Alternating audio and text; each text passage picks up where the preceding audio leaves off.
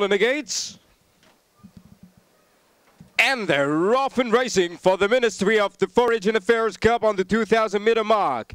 2 kilometers in front of the champion horses here in Saudi Arabia. On the lead on the inside, here is the M30 on the inside, and from the far side, gathered by Razor Sharp. Up the far side, Luis Morales trying to make the pace really fast at the early stages, and that will make a benefit by making the chaser horses tired of chasing after him.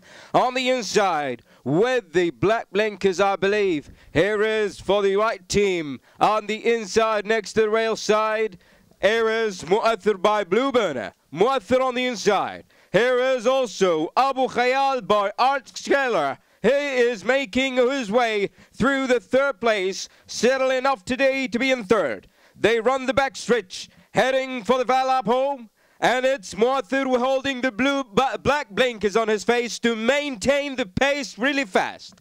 On the inside is Mu'athir by Blue Burner. Ryan Atreides is making his way on the inside next to the rail side. They turn for home, and in third place, Abu Khayal. We are making the way. They're making the way through the far lap home. Hit the 600 meter mark. Mu'athir on the inside and Adil on the far outside. It's the 600 meter mark, and it's the dangerous flag. That means the tournament position is changing now as they hit the 400 meter mark. They turn for home, and there is a line of horses heading towards the lead. And off the outside, here is Elahia by Numerous. Elahia making his way. He is fighting through the lead in making a great performance. Here is Elahia.